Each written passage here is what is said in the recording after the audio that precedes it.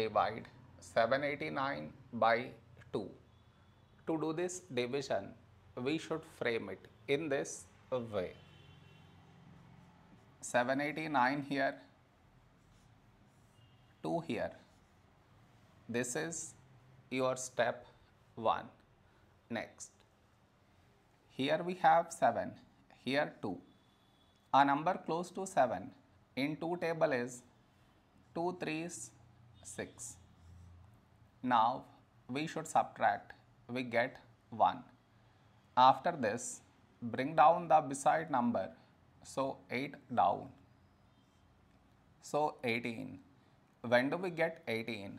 In 2 table, 2 9s 18. Now we subtract, we get 0.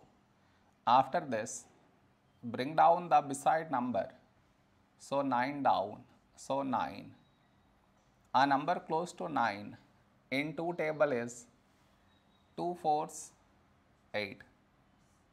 Now we subtract, we get 1. After this, no more numbers to bring it down, so we stop here.